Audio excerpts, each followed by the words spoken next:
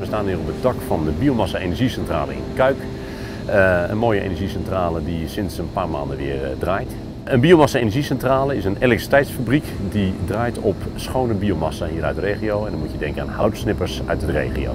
De houtchips worden uit bossen en plantsoenen gehaald. Die worden klein gemaakt in kleine chips en worden vervolgens hier per vrachtwagen naartoe gebracht. En die chips worden dan in een grote ketel verbrand en daar wordt stoom van gemaakt. En die stoom wordt omgezet in elektriciteit. En die elektriciteit gebruiken we weer thuis bij ons in alle huizen en fabrieken. Dus we gebruiken niet fossiele brandstoffen die miljoenen jaren geleden gemaakt zijn.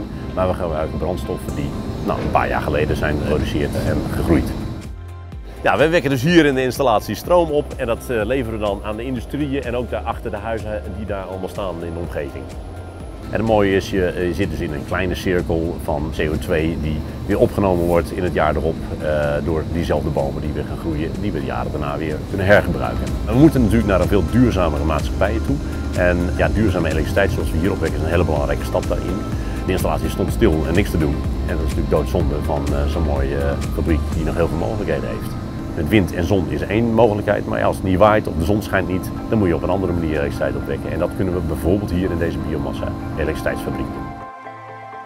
En het leuke van deze installatie is dat we ook stoom willen gaan leveren, warmte willen gaan leveren aan de industrie hier in de buurt. En daarmee wordt de hele keten nog efficiënter. We gaan de energie dan nog efficiënter weer gebruiken, zodat het voor het milieu nog beter is.